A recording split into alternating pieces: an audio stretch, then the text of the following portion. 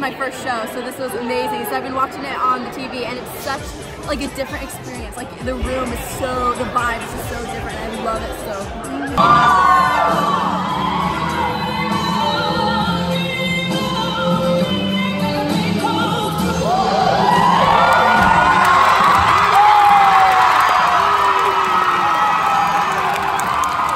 I like how dramatic it is. I like that it's like not only historical, but also like playing with gender, but also playing with like art, which I think is really cool, like kind of making a mockery of it in some cases, but also elevating it to like beautiful ways. I love how everyone is just so true to be like themselves. Just, you can tell that they're really just being themselves and they're not afraid to be who they are. I think it's important because it kind of just brings everyone together, and like everyone has different backgrounds, but we are all like bonded with this one thing. And I think it's really cool that there's an event like this, because it's like, it kind of brings everyone together, whether you're in the community or not. Like, it's a fun way to kind of just like go into it and be like, I'm here to have fun.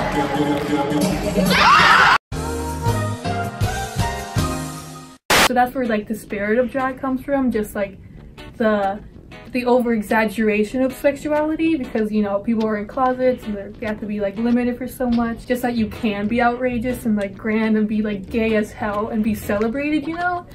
Yeah, my name is Nicole Vargas. I use she her pronouns, and I'm the community engagement coordinator for the QRC. We're a student-run office, and we offer support and services for queer students on campus.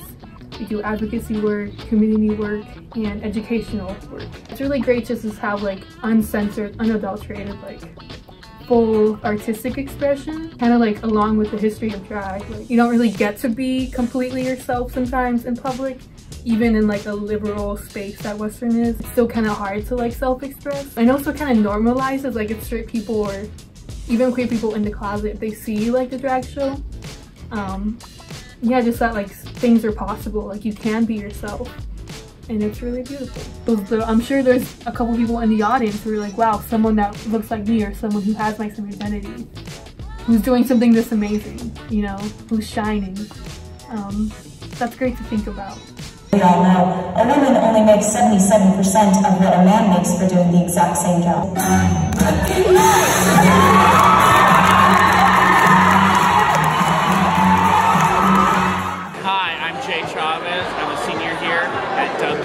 Studying theater, and I'm a drag queen. I've been tsunami, because if you're not wet by the end of the night, I'm into my job for about 3 years now. But of the 190 heads of state worldwide, only 9 are women. So imagine it, me, 5, wearing someone's shoes, and I look at someone and I go, my name's Morgan Organ, and I live a double life. I was born gay. I do drag because it's just another part of me.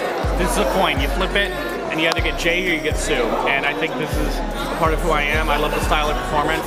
Look at me. I'm a fucking mess right now, but a mess who makes bank.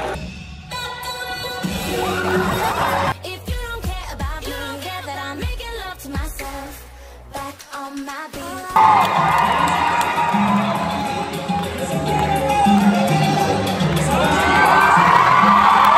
As I look around me, so many motherfuckers wanna down me, but enemy gon' never drown me. In front of a dirty double mirror they found me, and I love myself. I want you looking at me, tell me what do you see? I love myself. I put a bullet in the back of the head of the police. I love myself. Illuminated by the hand of God, boy, don't seem shy. I love myself. One day at a time.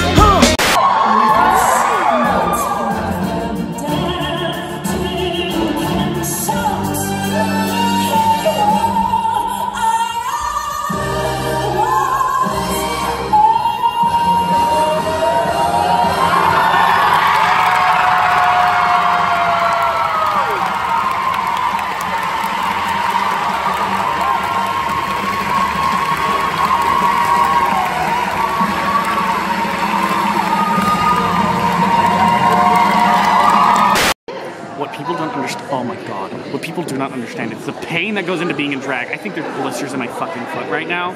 Like, there's someone out there who wants my disgusting feet for money.